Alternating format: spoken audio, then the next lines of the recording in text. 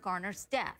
My legal panel joins me to answer some of your questions. We have a lot of them. HLN law enforcement analyst Mike is back. Mike Brooks, CNN legal analyst, criminal defense attorney Danny Cevallos, and also criminal defense attorney Janet Johnson back with us. Janet, always good to see you. I'll start with this, the illegal chokehold. It's a big talker online. I'm going to toss around some of the questions that we've been getting. And I'll start with you, Mike. Carla asks, because you know you are being recorded, why would you do anything illegal like a chokehold, Mike? So if you're an officer and you're there, are you paying attention to the cameras? Well, no, you're trying to get that person on the ground. Right. And the question is, was that actually an arm bar, an illegal chokehold?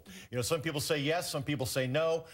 When he was down on the ground, was that an illegal chokehold? You know, how did he die? Was it because of the chokehold, or did he have pre-existing conditions that caused him to have a heart attack? And Janet, a lot of people are wondering why the victim didn't just cooperate with police. Kevin asked this. Why didn't the guy just comply with the officer? Sometimes staying calm is the best thing to do. So hindsight, Janet, I doubt he thought he was going to die that day, and that because he didn't put his hands behind his back right away, that would happen to him.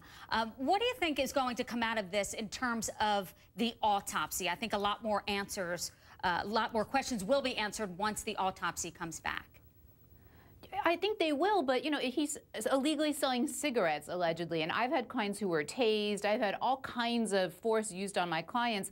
When it's a misdemeanor or even a municipal ordinance, you just don't expect, even if they are resisting, for that kind of violence to escalate. I mean, the one thing I have to say is the autopsy will be revealing, but I'm glad that somebody was allowed to videotape. And I think, Mike, you know, as a former police officer, you'll agree, when you have nothing to hide, you don't mind having videotape. And maybe that's their defense. A lot of police officers stop my clients or their loved ones from videotaping that kind of procedure. And I'm just glad we have that, even though it's awful to look at. And this wasn't the first time Mr. Garner had been arrested. He had been arrested over 30 times. Yeah.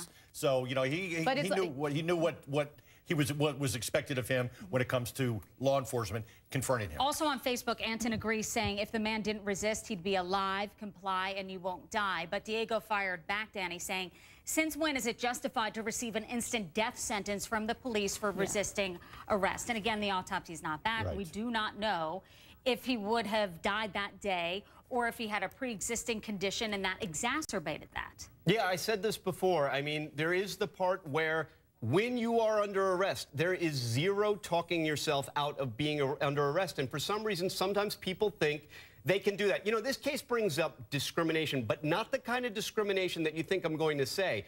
I actually see this a lot in cases. I see size discrimination. I want to hear what Mike Brooks has to say about this, because I'm sure this has happened to him a lot. But when you're 6'3", 200+ pounds, they're going to bring more officers to arrest you than if you're my Aunt Edna and you're 110 pounds. Yeah, he was 6'3", 350, at least 350 pounds. All right, we also have new But they called him a gentle giant.